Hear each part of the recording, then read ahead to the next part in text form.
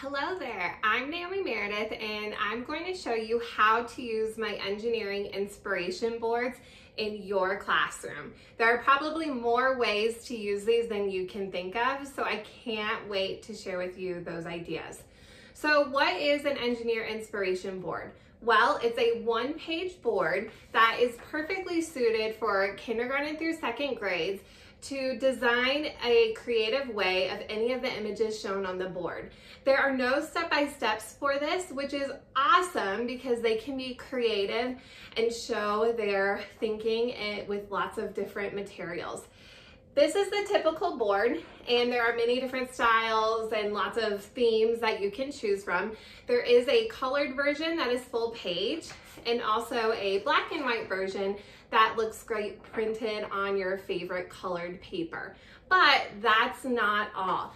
I know that digital is also important, especially if you are teaching children remotely. So there is also a digital version as well that you can share with students through the digital platform of your choice, and it doesn't have to just be iPads. There's also smaller versions that you can print for students as well. So if you want to print the tiny ones and they can take them home for homework, or you can put them in little bags. There's really tiny ones, which is great as well. Now, they can start building right away. You can give them a board, they start building. But if you really want to stretch out the lesson and get students used to the engineering design process, there are planning sheets available as well, and all of the digital and all that I explained before. So they can get a blueprint page and they can draw their plan, write what it is, and also write down the materials that they're going to use. And again, this is very open-ended. You can use whatever materials you have on hand. Now, as they get building, some students like to rush through their work, or they might do the same style over and over again.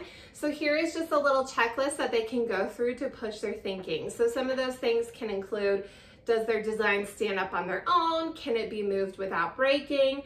Do they use more than 3 colors? Some students get really stuck on using one color, so that can push their creativity. Do they use more than one kind of material, so mixing mediums? And also, does their design have symmetry? They don't have to have all those things, but just a different way to modify their design. And at the end, they can share their work with their peers, with you, on this printed sheet or digital sheet. They can take a picture of their design or draw a picture, and also explain what they made and what they actually ended up using to create their design. So lots of different ways to use this resource. If you don't want to print a whole lot, I would suggest printing a bunch out, and then you can put them in a binder and have a station, or each student has a binder, and they can use this as a free choice. So lots of great options. So I have some materials here that I might use with my students. Straws are really great, Lego bricks, Play-Doh, even if you make some from home and they can make homemade Play-Doh, that's really fun. Cardboard, I love cutting up cardboard for them, tubes, whatever. Now, if you're thinking about doing this with students, if you have to have a socially distant situation, or if you are able to send materials home, just grab a baggie and then you can just put some stuff in here for the kids. So maybe you'll add a few straws, some cardboard, popsicle sticks. The colored ones are really fun. Ooh. Some toilet paper tubes, have a lot of those. Pipe cleaners.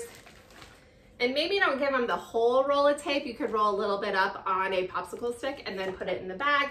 And then also you can put inside for them their sharing sheet. So maybe they turn this back into you. The checklist, planning sheets, and then the inspiration board. This is great. You can send home, or you can have it in a station for your lesson.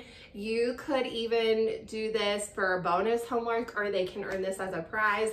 So lots of different options and open possibilities for this quick and easy STEM lesson.